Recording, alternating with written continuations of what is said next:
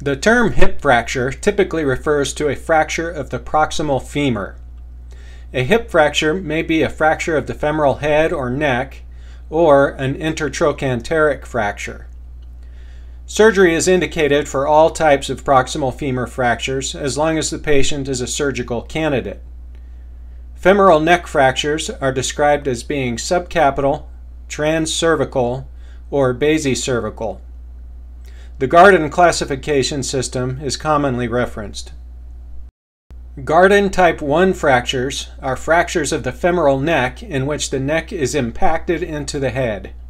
They are more stable than more displaced fractures, but still require surgical fixation. Garden type 2 fractures are non-displaced. Types 1 and 2 garden fractures can often be treated with percutaneous screw fixation.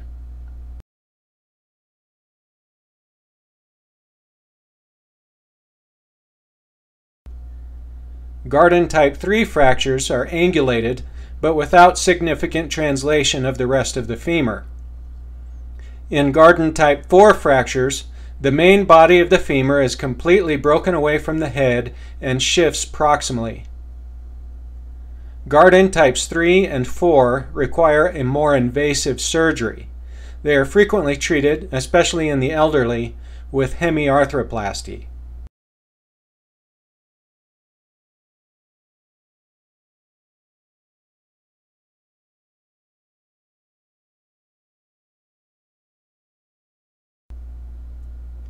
Fractures across the greater and lesser trochanters are known as intertrochanteric hip fractures.